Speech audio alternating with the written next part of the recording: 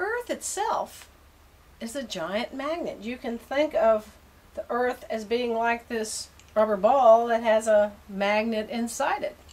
So when we take a compass, that compass will point to the direction where the magnetic field is on this ball. So this would be the south pole of the ball, and over here would be the north pole of the ball.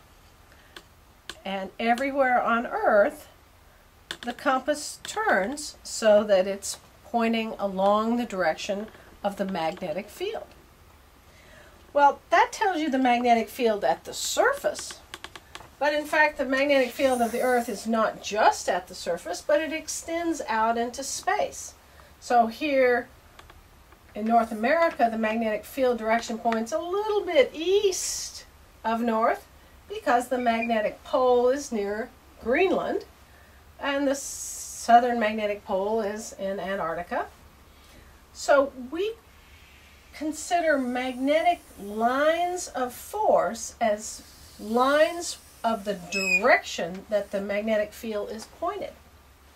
They go out and in. Actually, they go out at the South Pole and in near the North Pole, but they extend out into space.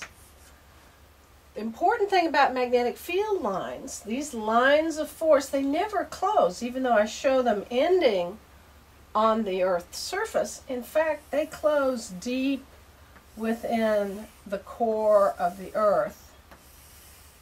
And in fact, there is an electrical circuit, like in a big electromagnet, which creates and sustains the Earth's magnetic field.